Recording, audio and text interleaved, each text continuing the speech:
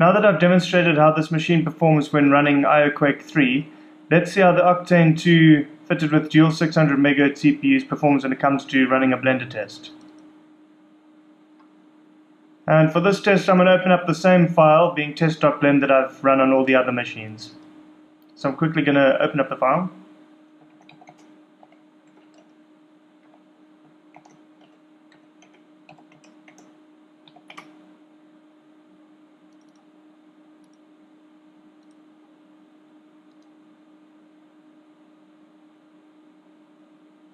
Okay, in order to render this image as quickly as I can, I'm just quickly going to set it up.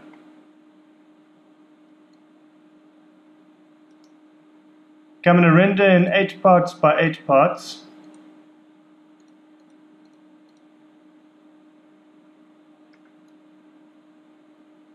And I'm going to render with 4 threads because there are 2 CPUs in the machine and each CPU can handle 2 threads. So let's hit F12 and see how it renders.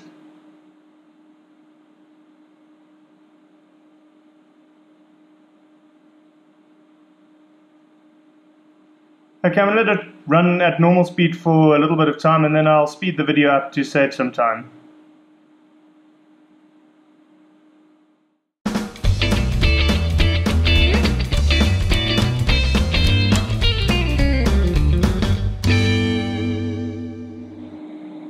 And we're almost done.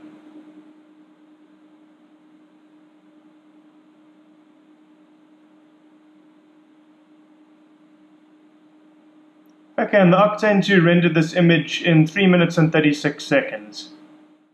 This is pretty good performance if you consider that the Octane2 fitted with 4 R14K's running at 500 MHz rendered the same scene in 2 minutes and 13 seconds, and the Tesro fitted with 4 R16K's running at 1 GHz rendered the scene in 1 minute and 7 seconds. And if I take a look at the O2's performance, it rendered the same scene in 11 minutes and 34 seconds. So from this you can see that the Octane2 fitted with 2 600 MHz R14K's is a pretty decent machine. This concludes my demonstration of Blender on this machine. Thanks for watching.